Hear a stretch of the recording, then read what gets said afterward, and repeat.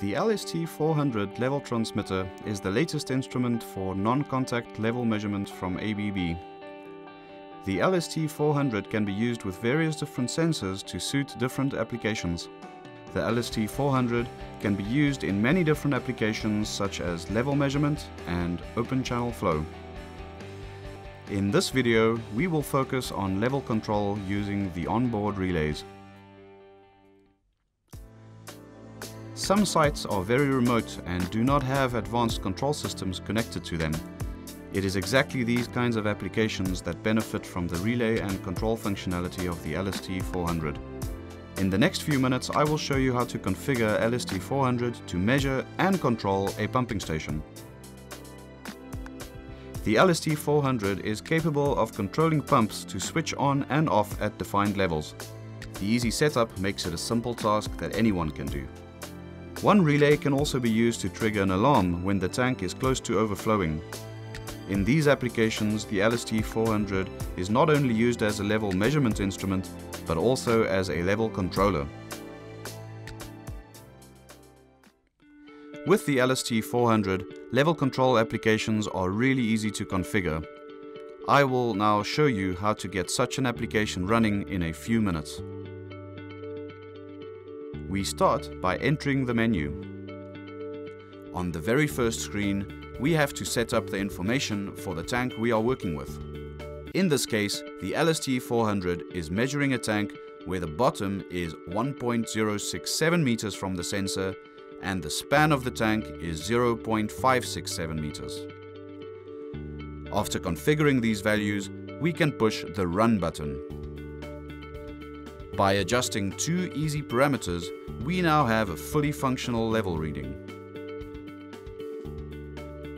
Next, I will show you how to set up level control using the relays. We start by entering the menu again. Now that the level is already functional, I can push the scroll button to skip ahead to the relay menu. When the device asks whether I want to set up relays, I select Yes. For relay 1, I will set it up to start pumping water out of the tank when the level is above 0.3 meters.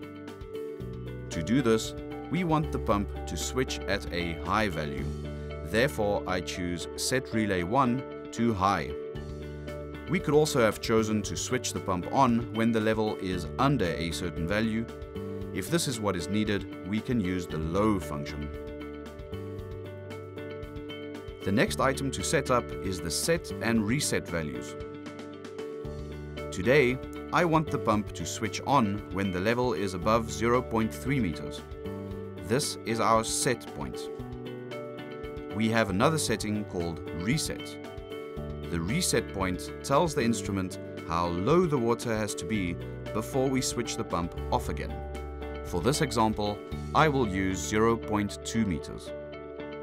Now, let me press Run so we can see how this works in a real application. Watch the pump as it starts pumping water out of the tank when it reaches a level of 0.3 meters.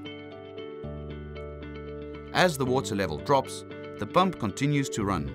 Once the level reaches 0.2 meters, the pump will switch off and the water will start flowing into the tank again. Control functionality can now be done by the instrumentation team. There is no need for specialized skills to set up basic level control applications.